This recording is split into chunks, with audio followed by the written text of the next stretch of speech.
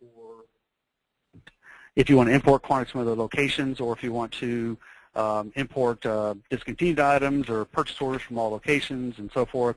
So you have several different options of what you want to either pare down and not import, or if you want to be able to import your customers or not. So there's several different options you have here on that.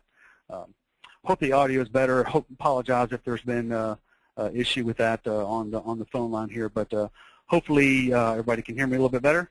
I haven't missed much if you haven't been able to, so I'll be getting into the to the meat of the app here right now. So basically, once the import is complete, and I'm not going to go through the import since we just did that, but you can see here on the top of the screen, it's going to display the last time you did a sync of your data. So you have all the up-to-date purchase orders, items, inventory levels, quantity on hand, and so forth. So you should be able to to have all that data as of whatever time you last synced. So once the import's complete, you can be disconnected, be no wireless, be offline, and be able to do all the work you need to. So the only time you have to have a connection is when you're going to do that sync, and then of course when you're going to send any data back over to Counterpoint. So once the import's complete, I'm ready to just hit the back button here, and I'm going to use my mouse, as you might imagine, just to be able to see where you're tapping on the screen. You can always use a directional pad, if your device has a directional pad, or you can just tap on the screen with the stylus, your thumb, what have you. The first thing you're going to want to do is hit your user ID. This is going to make sure that the batch gets assigned appropriately. As many of you probably know, the batch ID is tied in depending on the admin rights for receiving and so forth. So without further ado, I'm just going to go ahead and dig into the module. It's going to start with item lookup. And as you might imagine, that's just going to give you the ability to scan an item. I'm just going to pick up a barcode here and just scan a barcode. So as soon as you scan, it's going to bring that up and bring you some of the critical information that may be helpful, showing you the regular price, your price one, your cost, and your margin. There's options and settings that will allow you to hide your cost and does hide your margin if you don't want your employees to be able to see that.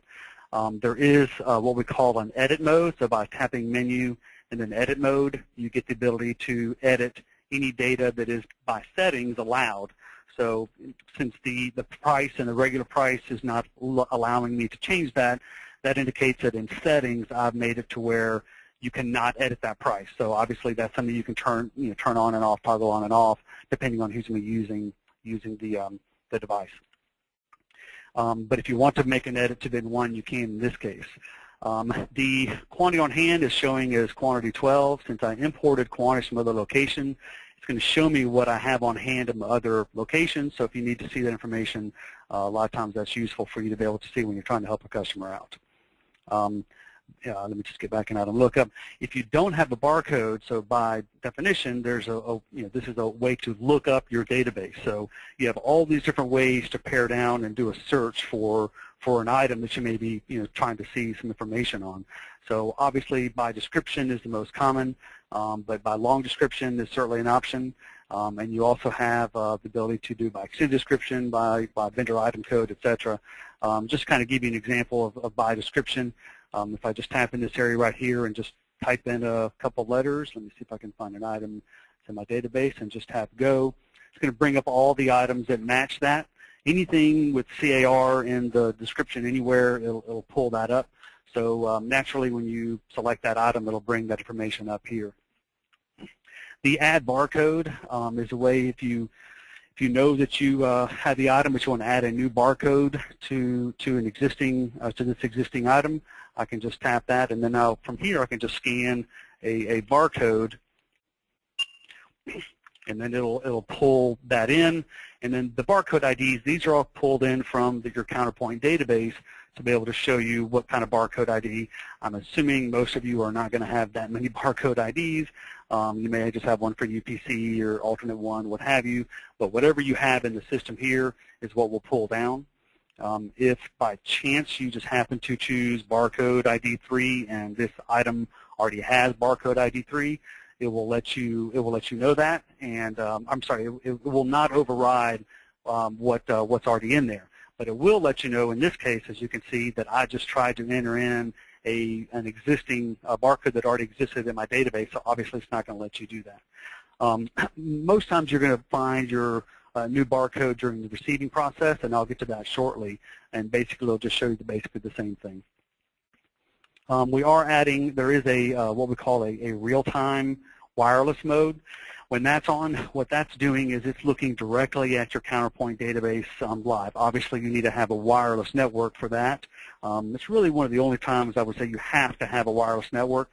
But if you want to have the 2B-Inventory app ping the database directly and pull down up to the second information on quantity on hand and so forth, there's an option for that as well.